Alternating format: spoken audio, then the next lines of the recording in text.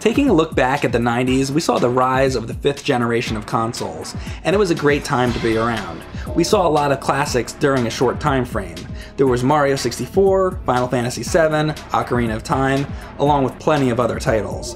However, leading up to the release of the latest Bond film, we saw the rise of one of the most influential first-person shooters, GoldenEye 007, developed by Rare and released in 1997. It quickly established a reputation as one of the most influential games of all time, selling around 8 million copies, which resulted in GoldenEye being the third best-selling video game on the Nintendo 64, right behind Mario Kart and Super Mario 64. With that being said, what led this game to have such a profound impact on an industry?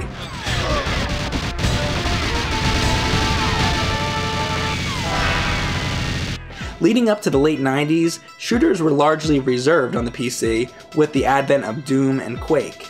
In fact, many shooters that were released after Doom were seen as simple Doom clones, so much so that it basically became its own genre. However, GoldenEye became a very unconventional take on shooters during these days, with its attention to detail towards design along with its multiplayer. This opened the floodgates on what can be done with the genre on consoles.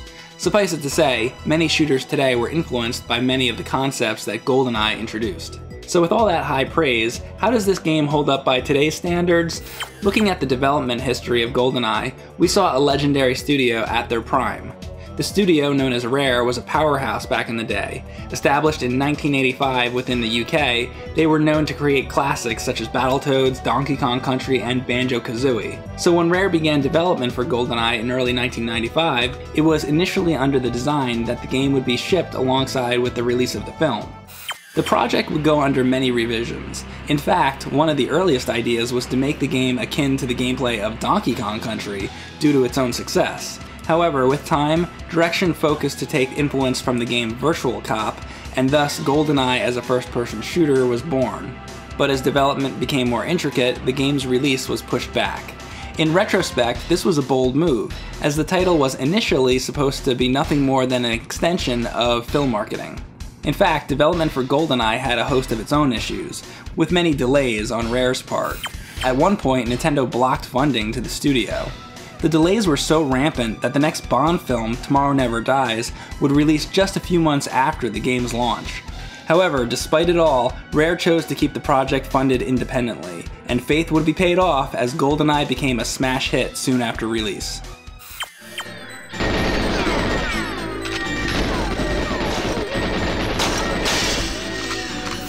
Directed by Martin Hollis, who did previous work on Killer Instinct, he decided to implement elements into GoldenEye that were unconventional for shooters at the time. This is where we enter the stealth mechanics of the game, which are best explained by designer David Doak, who said, whenever you fired a gun, it had a radius test and alerted the non-player characters within that radius. If you fired the same gun again with a certain amount of time, it did a larger radius test, and I think there was a third larger radius after that.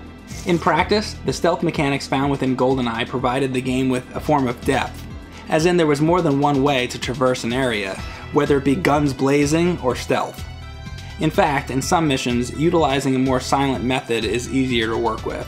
However, what really made GoldenEye stand out was its multiplayer. To bring things into perspective, shooters during this time were more popular on PC, but GoldenEye introduced a more casual multiplayer experience on consoles, which no doubt led to the future split-screen craze revolving around shooters. Interestingly enough, multiplayer was implemented no less than 6 months prior to release.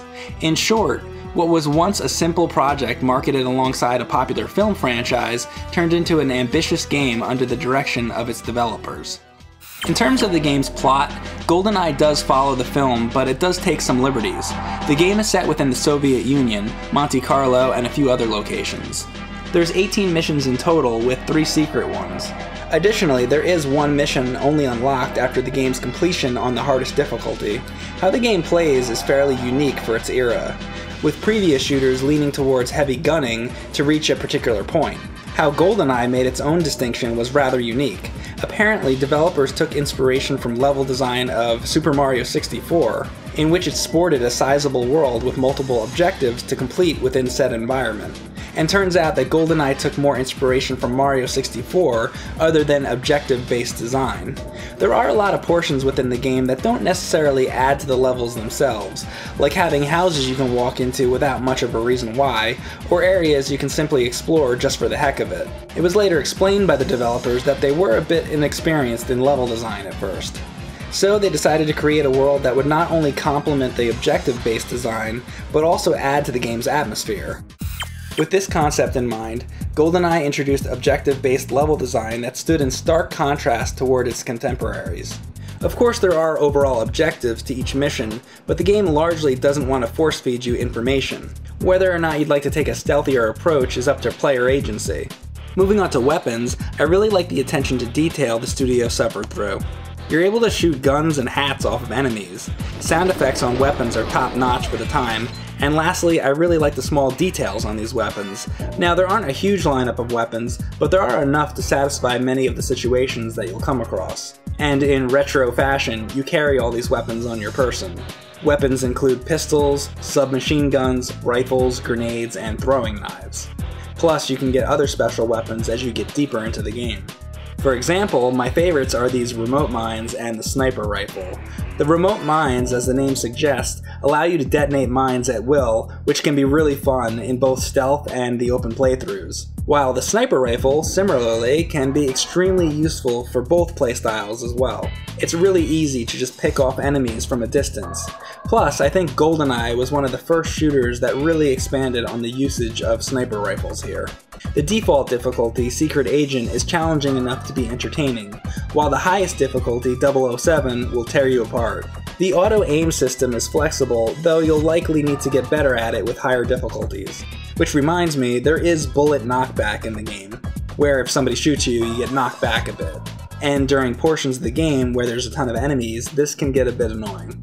And this is where we head more in depth with the stealth mechanics found within GoldenEye. There's no health recovery items within the game. However, you can collect armor vests to extend health. Plus, activated alarms can trigger infinitely respawning enemies. So with this in mind, during certain situations you'll likely need to take a more silent approach. This is where using the silent pistol, throwing knives, or just karate chopping become very useful. Using this method has its own set of benefits. For example, being very efficient during a mission and completing it under a specific time can net you great rewards. In fact, a lot of the game's unlockables have to do with essentially speedrunning the game. Speaking of stealth, while GoldenEye did have a unique stealth system at the time, it can be seen as a bit bizarre now. For example, you can get away with not alerting enemies by shooting them just once. This probably has something to do with the radius effect that the developers stated earlier, but it's always hilarious to see enemies not react when a single shot happens. Moving on, the original resolution is 360 by 240, which is typical for the time the game was released in, but in practice today, it can be a bit difficult to make things out from afar.